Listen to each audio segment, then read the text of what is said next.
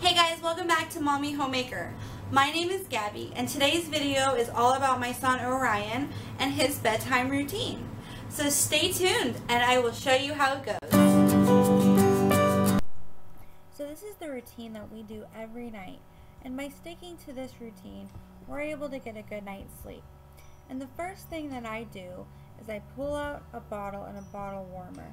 I typically give Orion 4 ounces before bed, but this night I only gave him 2 because I had nursed him right before this, and I feel like this helps him to have a full stomach and really sleep through the night.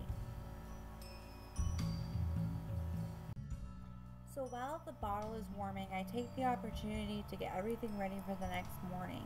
I pull out the boppy, which I'll need to nurse the next day, and I put my suction milk catcher in a handy place for the next morning. And this is a great item. I strongly recommend it if you're a nursing mom. I'll have it linked down below. And then I pick a bedtime story. Tonight we're reading about a police officer. And then I'm going to grab his sleep sack. I really liked the Halo sleep sack while we had it, but now we're just using one that I got at a mommy thrift store.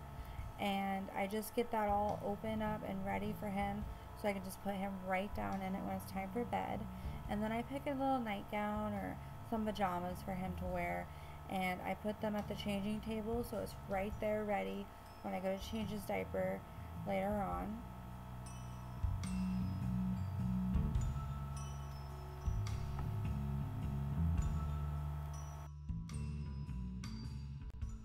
And then it's time to give Orion his bottle.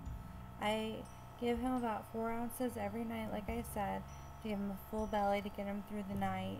But through the rest of the day, I pretty much just only nurse him, and he does get a bottle sometimes if he needs from his dad, or if I'm not there to give it to him, he will get a bottle. And this is actually the milk that I caught in the morning from that milk catcher. I don't leak a whole lot, but with having that little milk catcher, it's like having a little pump while you're nursing. It's really great. I burp him and I read him his bedtime story, and I think it's really important to read him at least this one book every single day, and it's really part of the whole thing. It helps him to wind down. And then I give him a fresh diaper, and we use Loves and we use Pampers right now, and I always put the Pampers on him right before bed because I think it helps him get through the night without needing a diaper change. And this is the hardest part of my whole night, is when I give him that hug and that kiss and I say goodnight to him. I feel like I'm saying goodbye. It's the sweetest moment of my day. And then I put him in a sleep sack, and then I sprinkle him, which is something that my mom always did when I was little. This helps to keep all of the good dreams in and get rid of all of the bad dreams that he might have. And then after that is lullaby time. I usually sing Rockabye Baby and I sing Twinkle Twinkle Little Star, and I usually have the light off for this, but I had it on just so you guys could see. And that's just about it.